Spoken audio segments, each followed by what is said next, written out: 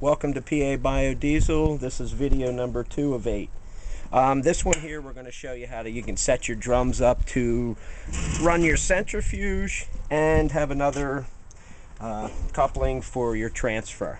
This one here I like. Okay, we've welded 3/4 inch couplings. They're 2.5 inches up from the bottom, 12 inches apart. They're good for life. With the welded on couplings, I can run my drum band heater right up against it and not have to worry. With this one, you're going to have access to a welder or someone to do the welding for you.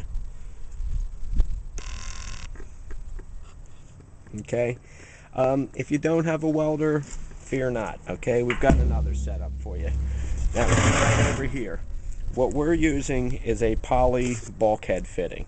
It's a 3/4 inch. I believe you can get them in 1 inch and 1.5 inch. Again, you'll use a 1.5 inch metal hole saw, measure up 2.5 inches from the bottom, and 2 holes 12 inches apart.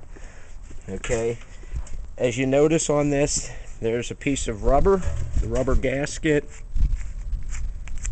and plastic. The rubber goes on the outside, like so. When you tighten it up, you will need somebody's help because you're basically going to be hanging in the barrel. They have a temperature rating of 210 degrees. We've had ours up to 230, and we're not even talking close to being failing. Okay, so if you don't have a welder, this would be the way to go. We sell these on our site. The only difference I know is you're going to have to run your drum band heater higher. You don't want that much heat that close to them. We're 5 inches up, and it really doesn't affect anything. As you're heating the oil, it's rising to the top, and the cold oil's dropping anyway. Just thermo properties of thermo. I don't even remember what you call it. Sorry. Anyway, again, if you don't have a welder, don't worry about it. These work great.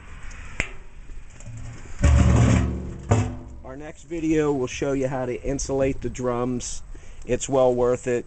We're going to use household insulation, 3.5 inches. While it might not be as pretty as the silver stuff, it's a lot cheaper and a lot better insulating quality. Thank you.